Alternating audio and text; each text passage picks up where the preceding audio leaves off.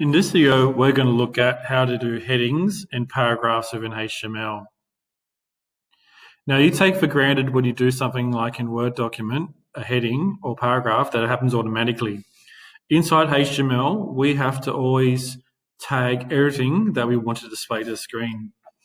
Now, there's a hierarchy of headings that you can have inside HTML. There's actually 6, 1 being the biggest, 6 being a subheading all the way down.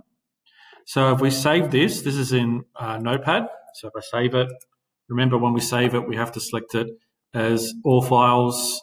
Then we save it to where we want to save it to. I'm going to overwrite my test here.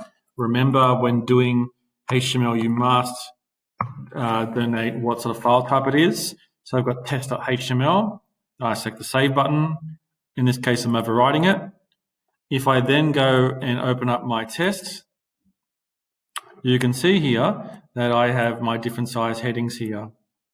Now in CSS, which we'll be looking at in the future, we will be looking at how you can format these headings.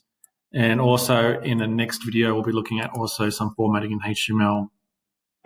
The next step that I want to look at is I want to look at how paragraphs. So usually when you write something down, most people assume when you write something down, as you hit the carriage return or enter, that automatically will display.